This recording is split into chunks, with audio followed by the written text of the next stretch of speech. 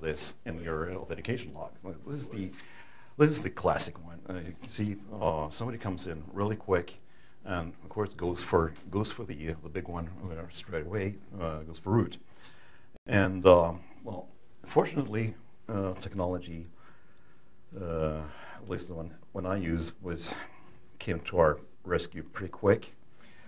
Well, anyway, the attack here is what we're trying to do is rapidly,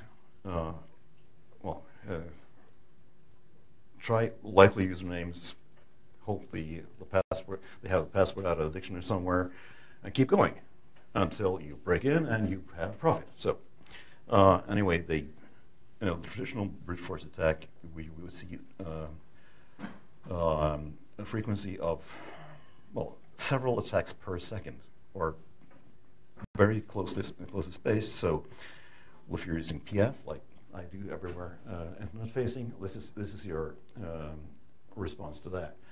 The rules here basically have a table of that you will fill with IP addresses. Anything that comes from a member of that table is blocked, and you got your pass rule that says basically set some parameters for the incoming host behavior. Here we have the max source connections from one host, 100. You would not want 100 SSH session to one host, but it's a limit. The coming in at a rate of 15 attempts per 5 seconds. I think that's roughly as fast as I can type anyway. So, but I managed to block myself with these exact rules. Anyway, any host that exceeds any of these limits is thrown into the brute force table, or we will get blocked, and for good measure, we flush all existing connections from that host. Problem solved. And basically, this is a general mechanism. You can apply similar techniques to any service. Really, it doesn't have to be SSH. If you're stuck with Linux, you would do something like this. But then again, you would not get the you would not have stuff like max number of connection limit and the usual IP tables works. And of course, Linux being Linux, you would need a separate set of rules and a separate set of for the IP6 tables. I don't know about the Cisco tools or whatever. I assume something. Well, the proprietary products probably have something like this, or it's probably implementable somehow. But I really don't know. But anyway, the traditional brute force attack is a solved problem. Well, you just put them on a shut list, and they don't fill up your logs anymore. Now, what happened in November 2008 was the resolution is awful here.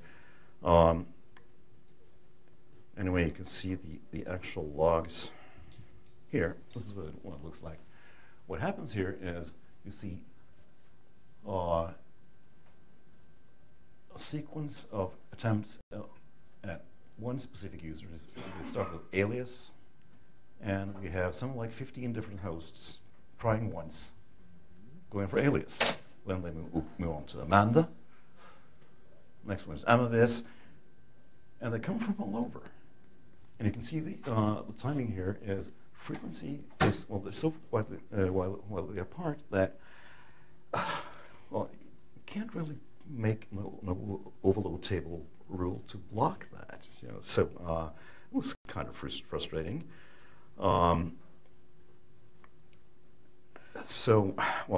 My initial reaction was, of course, I don't get this. What's happening? So, I'm a strong believer. Well, I was a strong believer in my ability to write PF rules to block these, which of course failed miserably. For the obvious reasons, if you look at the data, something that happens twice within an hour just won't match anything. So, they weren't coming in, and well, there never has been a user alias on any of my boxes, for example. But looking at what I was seeing, I came up with, well,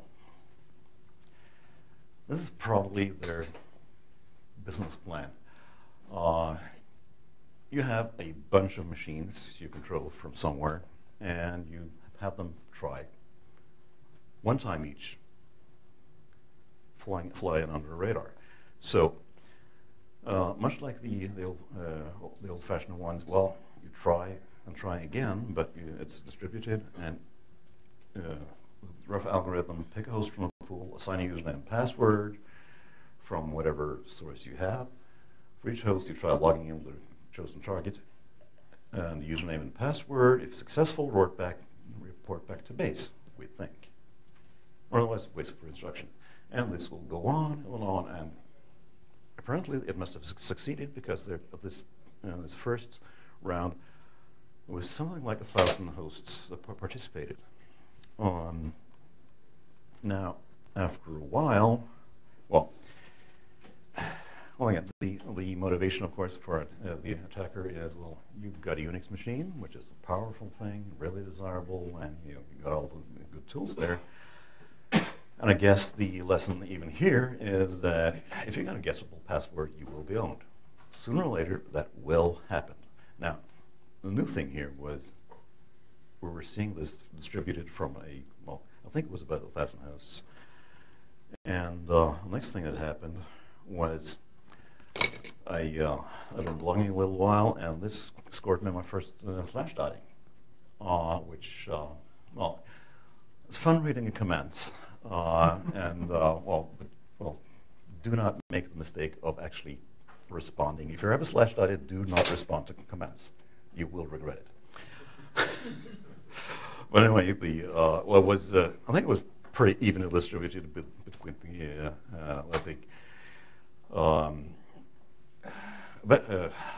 about 50% of the comments was, this shithead doesn't know what's happening anyway. We keep seeing, this is just normal. There's nothing seeing here. The rest, there was quite a few who said, well, yeah, we're actually seeing this, and there was someone reported that, well, something like 70% matched with the hosts you're seeing. Okay, so someone sent me log data, and others, most of them couldn't. But anyway,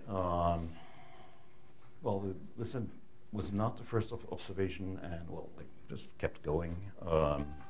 I kept collecting log data, and not much happened really.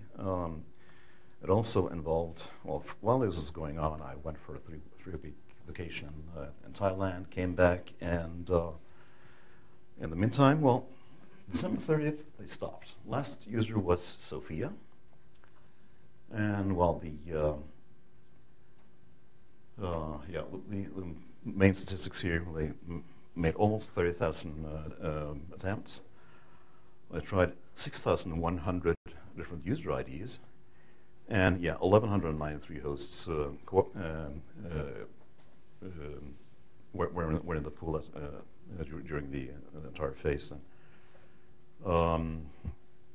So what we can see from our logs, you can verify this by looking at the data if you like, is that, they only tried password authentication. For the most part, they cycled through an alphabetic order, with some interruptions for, a few hundred attempts at root. And again, from anything from a few seconds to several minutes between the attempts, and one machine would, any individual machine would come back at very long intervals. So basically, there was nothing more to see there. The blog post was out, and to bypass filter ban, this was becoming very popular. Yeah, the thing is, this time, most of the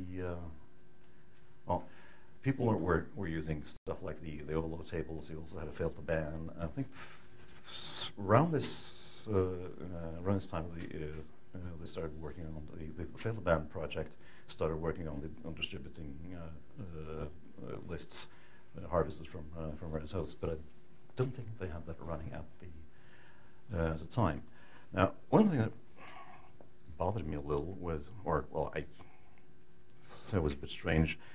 On the site where I was allowed to collect data, we had no Linux boxes. We had only FreeBSD and OpenBSD boxes as Unix things. We also had some of that other squishy stuff, but they wouldn't be running any services anyway, and probably wouldn't be directly reachable. So, but what I was seeing is that they were not trying the directly internet-facing OpenBSD boxes, but they were trying for the FreeBSD boxes for some reason. I don't know why, but that's what data shows. And well, the early conclusions was when the limited data you had, was there any correlation between the IP addresses and the machines? Was the source siphoned through the machines being from what I could see, they were fairly evenly distributed through most countries in the world. But I haven't really done any good number crunching on that, but it seems fairly well distributed. So yeah, basically I was quite happy that I had permit root logging set to no in my SSH configs, and at this point we hadn't forced any users to keys only authentication, but our friend John the Ripper had forced out the worst ones. Well, basically it looked like the I made a graph of attempts, number of attempts per day, graphed over number of unique users and number of unique hosts participating. So you see let's start out with a lot of activity, and it sort of peters out, has a peak at the end there, and then it just went away. So I thought, well, okay, there's obviously the odds against succeeding were large enough that, okay, this was probably just an experiment, and they went away. So, and what I got from it was, okay, a couple of slashed out the blog posts, possibly it pushed a few more books of mine. I'm not sure. It would have been a comforting thought, but they came back in April. This time it started with root, and basically the 2,318 attempts at root, and going on to admin, and full log is same basic authentication log. You can see, it's fairly evenly distributed over the planet as far as I know, but it's possible to run further analysis on that. And in fact, there have been a few academics have contacted me and wanted to do analysis, but for some reason they never came back with anything useful. So anyway, another blog post, another slashed out storm, and people weren't quite as equally divided. I think basically the same guys who said, this is shit, who doesn't know anything. We're still saying that, but there is people are starting to believe that, there is actually a pattern here. And again, it was I see 70% of your machines in my logs. And then it turned out people who had actually been rooted, or they managed to track down some sysadmins on some of the infected hosts, and this was Linux machines. And these Linux machines had a binary stuffed in temp called DT_SSH5, and it did those logins, or login attempts. And why was it in temp? Temp is usually world readable and world writable. So convenient place, and any login will do. Again, 3 basic lessons. Stay away from guessable passwords, if you have to use passwords at all. Watch for weird files. Weird meaning anything you didn't put there yourself, even if it's in temp. And well, at this point, I was starting to yell at people. You need to internalize properly the fact that permit root login yes is a bad idea. That's the way it is. Now, what DT-SSH5 did, as pretty much what we described earlier, picking a host from our pool, assign username and password for each host, try username and password. If successful, drop our binary in temp, start it, report back to base, otherwise wait for instructions, go to one, and, well, they apparently succeeded in a number of number of cases. So for some reason, I never managed to track down an actual copy of the binary, but it's possible it's stored somewhere. But then it was fairly obvious that this was the basic algorithm. And in total, just to make this talk a little manageable, these are the links to the data, and we had 8 sequences first in 2008, several in 2009, 2010. They came back a couple of times in 2011, and finally in 2012. There were some variety. You can see in late 2009, there were the peak activity as far as we know, with more than 8,000 hosts participating. Well, again, they just kept coming back. I posted a few times, or more times, to my blog, and it was slashdotted for it, but there really wasn't much news there. So what happened? Well, there were quiet times, or it's possible they were just directing their attention elsewhere. We were still not seeing. Well, they weren't getting into my machines, but they were as you can see in the overview here, the cloud was growing for a while,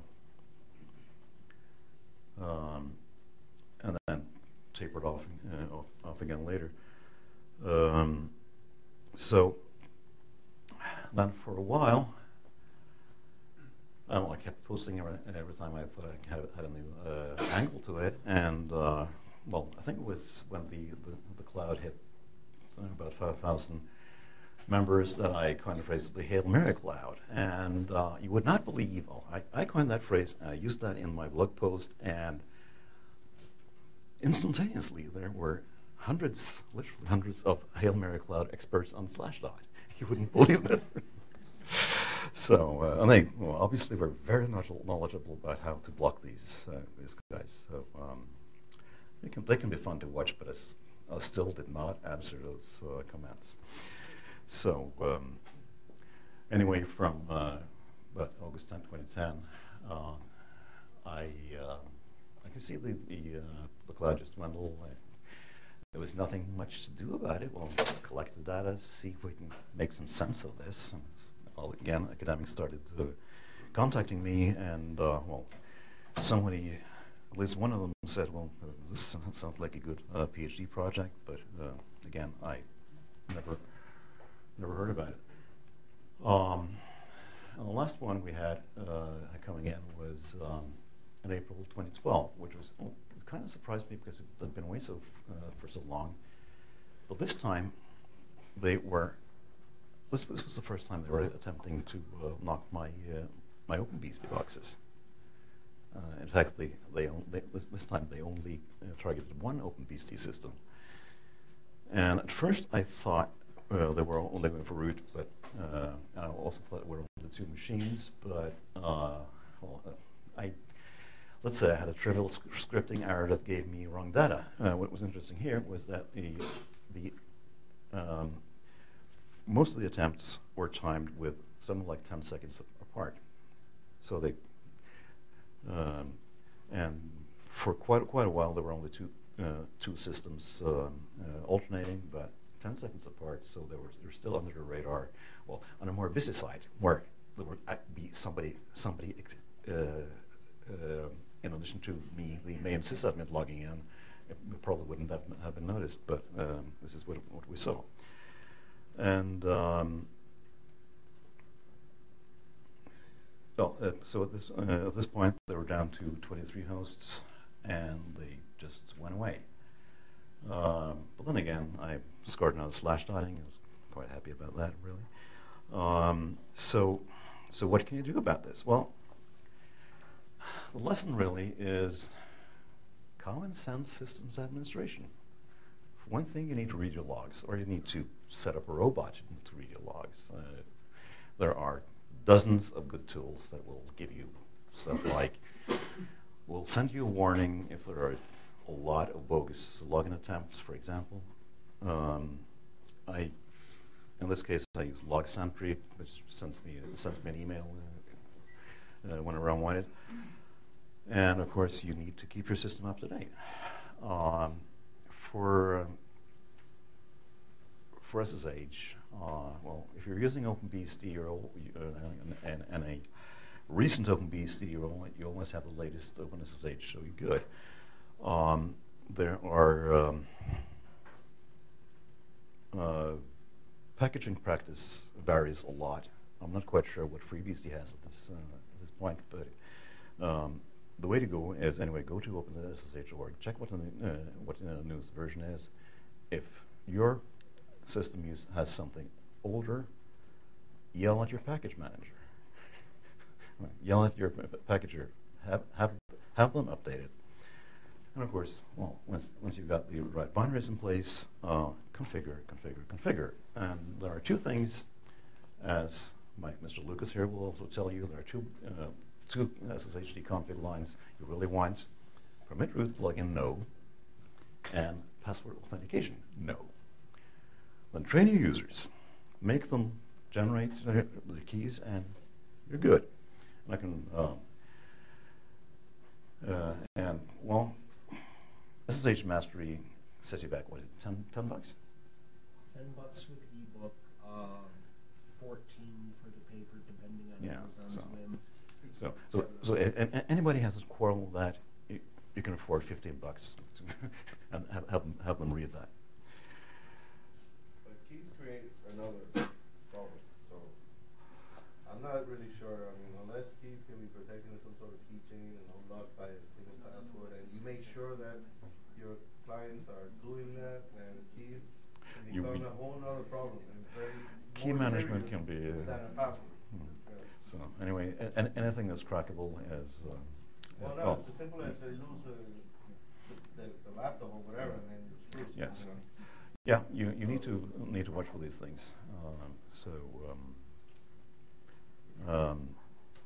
Yes, keys are not ideal, but they suck a lot less than passwords. Yeah, that's the way to. No, most definitely, yes. I mean, I agree with the concept. So, but again, you need to ensure that your keys are secure. That's yeah. So you're not quite home free, but you're making your life a lot easier. It increases administration complexity because you can have single sign-on. You could have a number of these things. You can also argue though that they had zero success at the passwords. So this is moot. Well, At some point they'll be successful, but look at their success rate.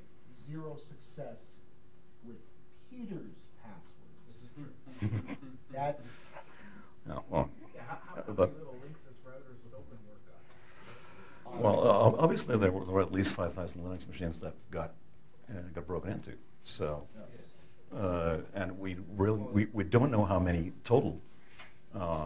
With a little more openness between sysadmins and a little checking each other's logs, we could probably estimate the total amount of hosts in play at any time. But these logs have been deleted, so this is actually pretty much historical. And again, for keeping them up and keeping them guessing, well, If I was a hardcore encryption guy, I would spend like half hour at least talking about the wonders of various encryption methods. I won't do that. I'm a sysadmin, I'm not a developer. So when I came after a lot of discussions about these things over beer, I came up with one simple metric that anybody can understand, which is how many bytes would a would-be intruder have to get exactly right to get into your system? Now, there is, so I made a little table.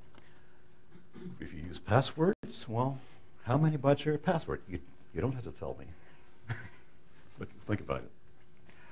Now, another popular thing to do is run on a relevant port. Well, port numbers are limited to it's a 16-bit value. They need to guess 2 bytes.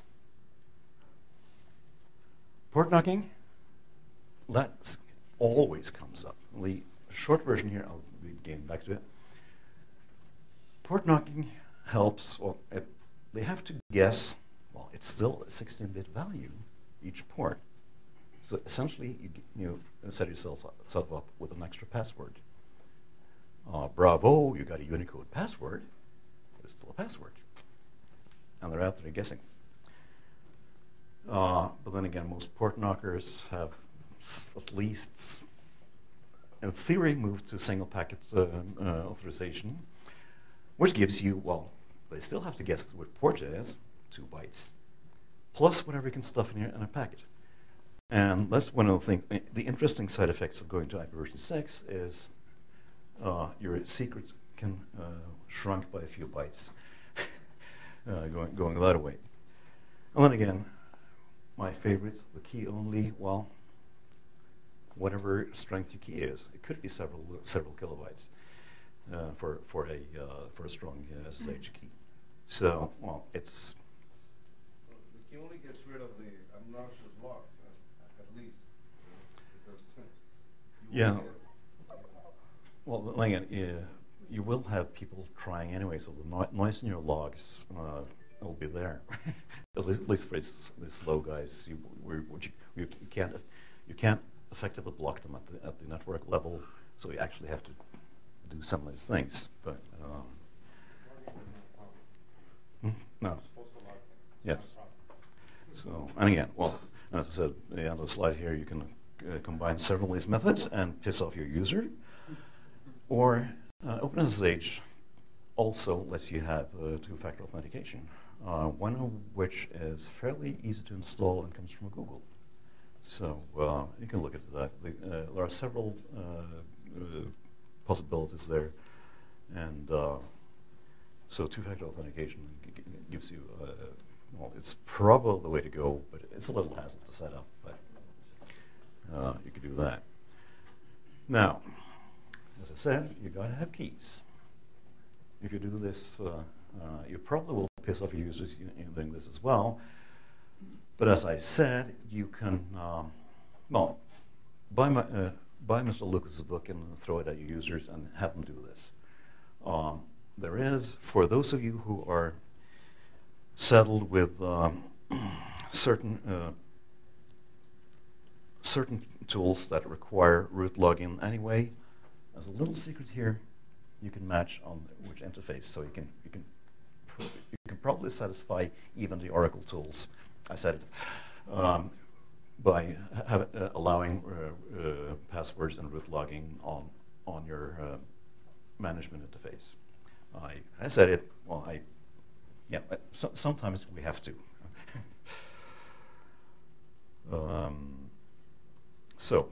I was promised to come back to port knocking, and thing is, every single time anybody mentions these episodes, one of them, there are two suggestions. The one is, I have this IP tables rule that will catch this.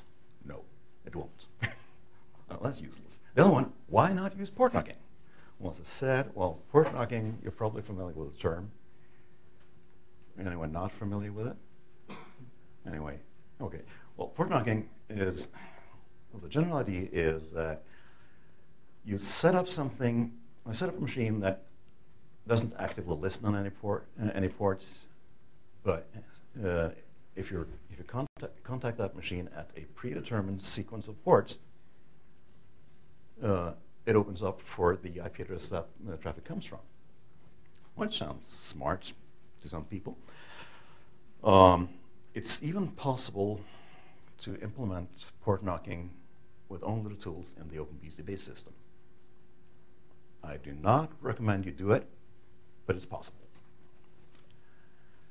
And, well, as I, skip to the chase, I wouldn't use port knocking as an excuse to not keeping your system patched. And I'll tell you why. Port knocking. Well, the one thing that port knocking always adds is another daemon. It's a daemon that reads your firewall logs, and with every port closed to start with, that daemon dies, you've bricked your system. No way in. So that's the one thing. The other thing is that, as I said earlier, ports are simply 16-bit values, so you're basically creating another password. Bravo, your Unicode password, that's really, really hard to change, and it's probably common to all users of that system. And, of course, the real kicker is that since any attempt at guessing your port knocking sequence will be indistinguishable from random network noise, you will not know they're trying until they've succeeded. So, I was expecting some protest here. But anyway, you score yourself a Unicode password with very little extra security to my mind. But then again, if you mention all these things to a port knocking aficionado, he will come back. No, we don't use that anymore. We're going to single packet authorization anyway. But Nocti and all of them still have the old code intact. So while it's out there, probably somebody uses it, and at least it's a very, very common misconception that it actually helps for anything. There was one surprise that came in early this year. That I wasn't surprised actually, because one of the techniques that people have used will say, move your SSHD to listen to 2222 or something. And actually, the guy who contacted me in February said, well, he'd done that, but now I kept seeing people trying to scratch that one as well. Oh, well, it's not netted me another slash-dotting, so I'm fine with that. But, yeah, so basically, we're still talking about a 16-bit number, and with enough resources, and especially if you're using somebody else's resources, it's not that hard to guess. And it's not that hard to port scan either. So, but anyway, when I first wrote about the overload rules in my PF tutorial, I predicted that, moving to a separate port probably won't help. It took about 5 years before I could actually see live data on that happening, but it's happened. So another score, I guess. The conclusion so far is,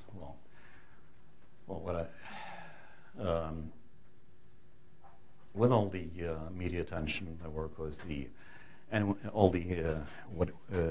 Microsoft people were saying, oh, well, this cures, this just proves that you have Linux, you have viruses on Linux as well, and SSH is useless, and to my mind, they're wrong. OpenSSH is maintained as part of OpenBSD. You can't find better code anywhere. Configure it properly and forget about passwords, you're probably good. The Hail Mary Cloud is sort of interesting in in the sense that it's distributed computing for malicious purposes. Sort of like study at home, but but for breaking into people's kit.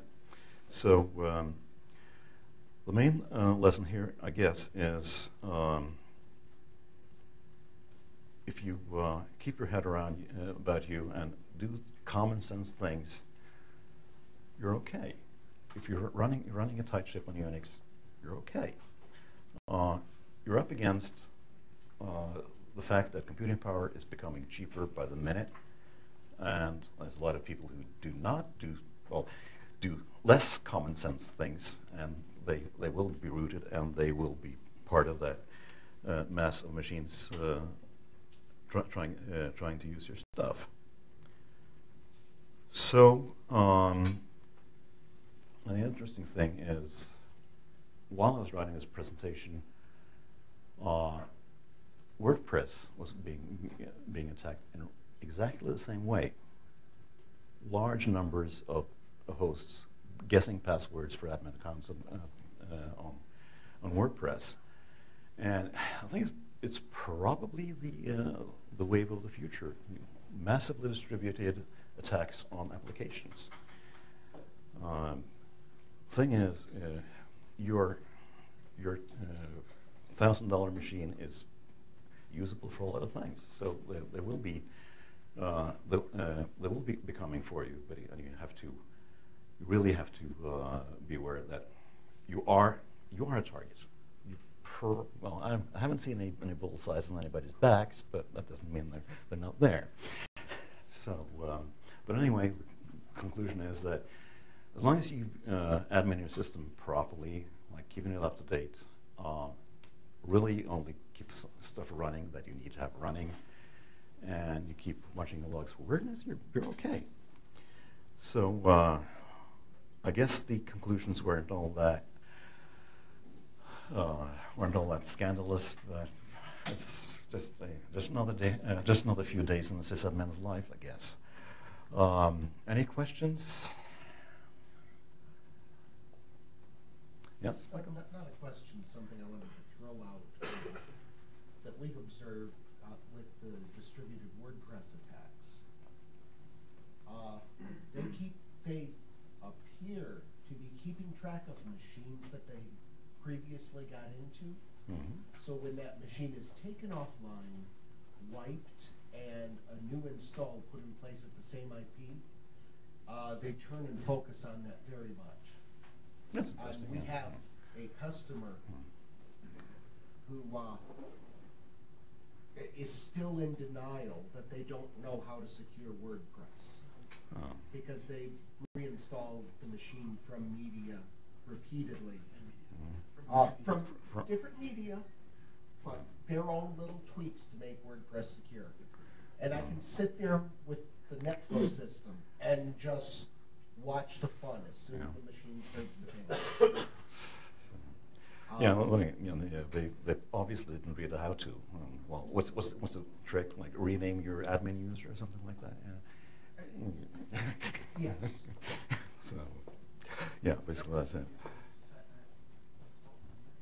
It is. It can be. So some applications are Yeah, broken. They're getting owned. Period. Don't Like assume that they're smart. OS Commerce, for example, is completely broken. It's Swiss cheese. There is. Different cases though, because what you talk OS about can't be Commerce. picked up by. And that's widely used everywhere. No, it's one that comes in two hours later. The repeated thing is simple to deal with. Yeah, that's a solved problem. But then again, the swarm attacks on various applications. We're seeing it now on WordPress. We can just guess who's next. You're talking one thing very slowly that's not predictable and therefore not bannable. Yeah. Right? Yeah, that's Because the basically repeated- come in under the radar. Yeah. You won't notice. Yeah, the repeated world. Unless you're me and somebody who actually reads logs. So what do you do then? Is there like a blackholed DNS list of these? They've been discussing that. Yeah, we've tried that. Well, then again, I haven't seen that have much effect, but well, people could try that. And also, sounds like the academics were trying to find a pattern on where these machines came from, and maybe deduct some logic on how to systematically ban them and so forth. But then again, simple trick like if they would start with a random sequence instead of an alphabetic sequence, that would probably help them as well. But so I just hope they don't find this video online and try that. Yes. One of my hobbies has been baiting open relay spammers and sort of present a reply back to their place, and then I run spamd, and then I waste their resources as they try to send out their spam. Right? Could you do something similar with this honeypot that basically baits them in? You probably could. I think the problem would be getting fresh data. Really, like the hosts are actually participating in time. That could be something interesting as for OpenSSH. I mean, that, for example, if the user is not listing the user table, you could just keep it entertained in another. Yeah, put them in a tiny old queue or something. Yeah. Just keep them there while you have, Yeah, there's tons of things that can be done. Yeah, well, for creative people. They have to be done at that level. Yeah. So, yes, Paul. Was there any other analysis that you were able to do on a binary that got copied into /10? I never got a copy of that, so no. And I don't think it might have been interesting in one sense, but at least for this context, well. But if it's communicating to somewhere, it would be interesting. Yeah. CNC underscore. Find out who's coordinating things, or if it's just a bunch of hosts that communicate with each other, or if it talks via. I think I'll try to get hold of the copy of that binary again. But looks like most of those copies that were discovered were also deleted. So,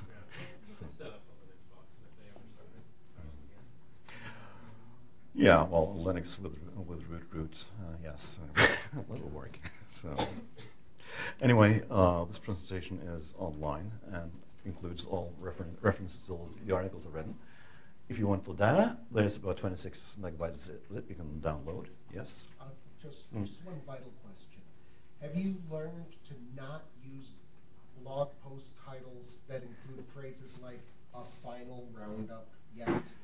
That was, I was very optimistic at that point. Yeah, okay. I was young, needed the money. So anyway, I have another announcement to make. If you enjoyed this, OpenSSH comes from OpenBC project. Unfortunately, there is nobody on site here actually selling OpenBC stuff, but get hold of your boss's credit card, go to one of those URLs and use it. The other announcement I was going to make is EuroBSDCon call for papers ends in 10 days. I'm sure there are people in this room who would have something they would like to present at Malta in September. Sunny Malta, you can hang out with the geeks for a week. Think about it. Right, so if there are any...